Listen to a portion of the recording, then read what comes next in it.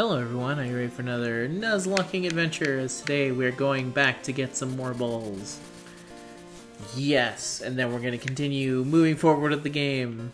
Again, I feel like, so funny enough, we have 50 episodes of this here Daily Nuzlock, which I do daily by the way. That's why it's called a Daily Nuzlock, I guess. It's not in the video title, I just do it. Because I feel if it was it's too much words for an actual, Anyway, what I was trying to say is, we're fighting Team Rocket. Dom needs training if he's going to be able to take down this ice gem all himself.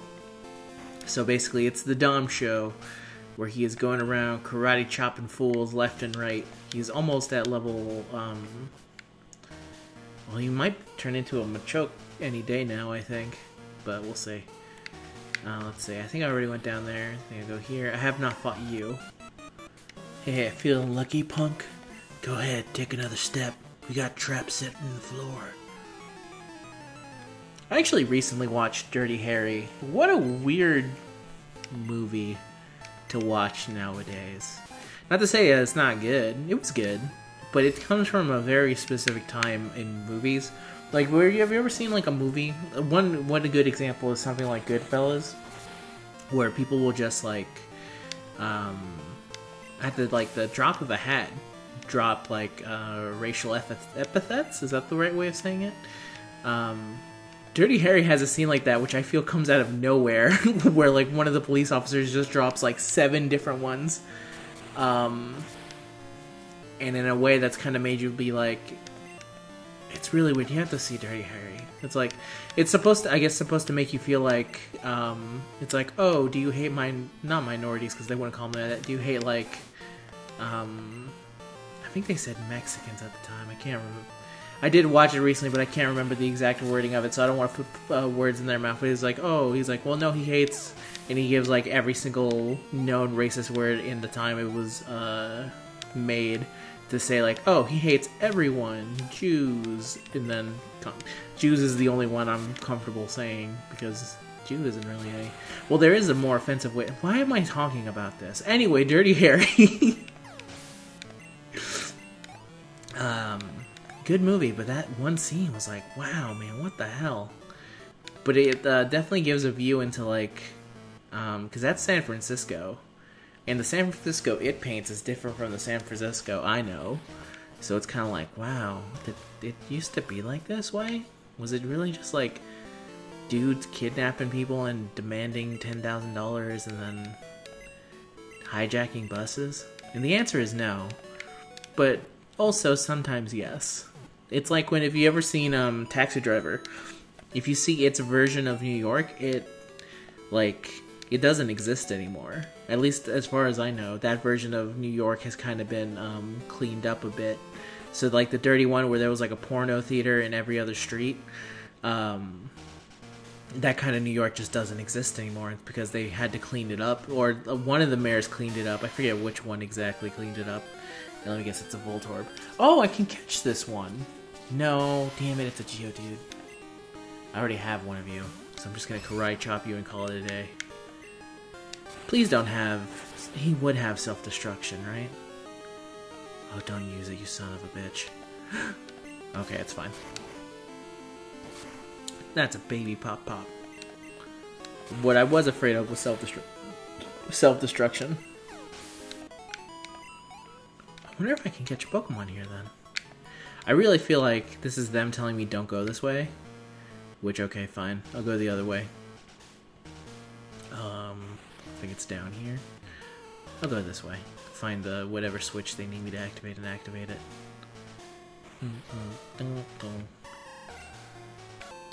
Oh yeah, Nugget. Yeah, as I was saying, like it paints a very different way of life that just isn't really how we know it anymore. It's weird to think about. But yeah, Dirty Harry, that was alright. I've been watching a good amount of movies. Some of them repeats of movies I had already seen. For example, Goodfellas, I just watched before recording, which I really like Goodfellas. I mean, since I first seen it, I've loved Goodfellas. A friend of mine, when I told him that I had never seen Goodfellas, took me to a screening of it in the Chinese theater here in California, and with the original millimeter of it, I believe. So I got to see a really like kick-ass version of that movie, better than like the single screen thing you can get it from a computer. There's certainly like some movies that are just like you need to be in a theater to experience. Not to say like every movie has to be seen in a theater, because I certainly don't think that. But there is a certain amount of movies where you just go like, this would have been awesome to see in a theater, especially with the right crowd. Which thankfully, the crowd I went to go see Goodfellas was just there to see a really good movie. It's not like one of those things like Rocky Horror Picture. No one's throwing spoons at the screen for Goodfellas. That'd be silly. Like every single time Joe Pesci says fuck, throw a spoon, you would be run out of spoons. There's not enough spoons to contain the amount of fucks in that movie. But yeah, Goodfellas I think is one of the very few examples of a movie where I can actually kind of relate. Isn't the right word, but I do feel usually some form of sympathy for the characters in it, even though they are dirtbags for the most part. It's really weird. It's very rare that I actually see a movie where I like the dirtbags in it, because maybe it's just because as I've gotten older, I just like have no appreciation for dirtbags anymore. They have to be a very specific kind of dirtbag for me to like them. A good example is Tuco from The Good, the Bad, and the Ugly, who is not a good human being, but I love Tuco because Tuco has multi-dimensions to him, where he's like, yeah, he's a terrible outlaw, he's done so many bad things, and the movie is never like, sure, the movie kind of makes fun of the fact of, oh, like, he's been accused of so many crimes, and trust me, the crimes list of his is very hard to ignore. It's not like with some other characters where you're like, well, I only can really base it off of the crimes I've seen them commit on screen. For Tuco, they straight up like list every single bad thing he's ever done in his life. So it actually makes it very tough when you hear like, ooh, some of the stuff you've done, Tuco, is not good. But I don't know, I really like his character.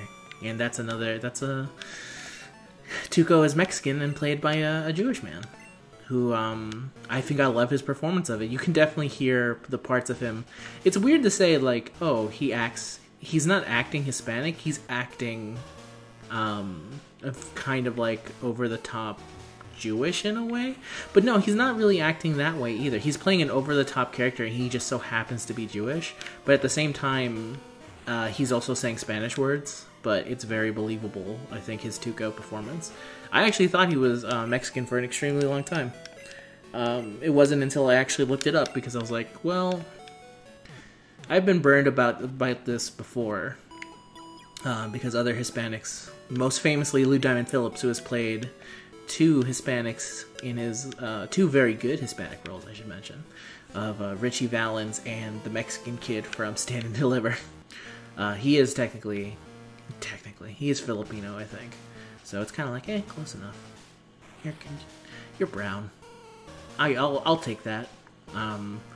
Another good example is the dude in West Side Story who plays the main girl's brother, who I can't remember the name of, who I really do like in that movie, though. Let me quickly go here. Oh, son of a bitch. There was a way to go all the way to the freaking start. It was a pain in my butt. But all the, at least all the main actors, because the West Side Story is supposed to be about the Jets versus the Sharks, and I believe the Sharks is supposed to be a Puerto Rican gang, but all the Puerto Ricans in that movie were played by Greeks, very tanned Greeks. Because I want to say Natalie Wood played the sister, and she is supposed to be Puerto Rican, and there's nothing about her that is Puerto Rican. Not to say there wasn't Puerto Rican people in the production, they just didn't really play the main roles. Are you alright? Oh. Oh, that's good. Okay. Sounds good. Ooh, there's a Voltorb. I can actually catch a Voltorb now. Ah, shit. But yeah, there's a good amount of rules where the person has been able to convince me that they're Hispanic. There's obviously a lot of people who are like, oh, I'm playing Mexican, and it's very clearly they're not, and therefore, but their performance is bad, that's why I'm able to tell. With a good actor, you're usually able to tell. Obviously, nowadays, the times are different. If you have a Hispanic person as a character, hire a Hispanic person, what the hell are you doing? Back then it was different, because they were more racist. So I give them slight leeway. Only because of their, like, intense racism of the entire thing. It was very hard to get anything up and running, so it's not like... Though, Stand and Deliver was in the freaking 90s, whatever. Anyway. Edward James Olmos was in that movie, so that's good enough. I also do realize that Dom took a confusion from this Venonat and is still standing pretty tall. So I feel pretty good about Dom. Don't get crit, Dom, after I mentioned that. Okay. Good. Good job, Dom.